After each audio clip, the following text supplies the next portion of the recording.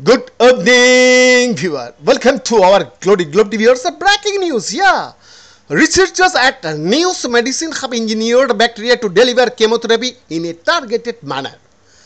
Traditional chemotherapy frequently presents substantial difficulties such as harsh side effects, harm to healthy cells, and restricted effectiveness. Researchers at the Young Lu Lin School of Medicine, National University of Singapore, have pioneered a groundbreaking cancer treatment method. This new technique offers a more precise, potent, and less harmful alternative to conventional chemotherapy. It not only enhances the efficacy of the treatment but also substantially lowers the doses of drugs needed for cancer therapy.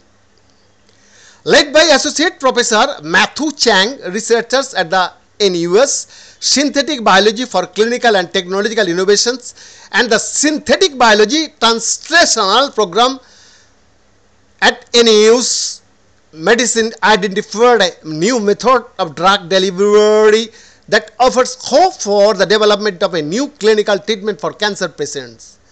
The findings published in Nature Communications showcase a novel method for delivering chemotherapy drugs directly to tumor sites by utilizing the natural interactions between bacteria and cancer cells.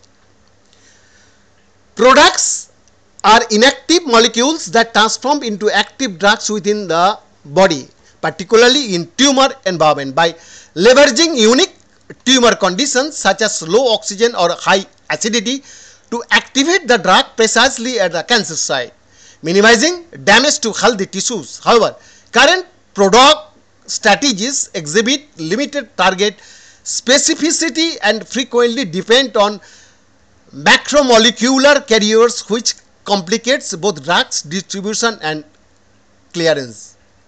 Bow down, sir, bow down. BN's exclusive report, Globe TV, Delhi, Bharat.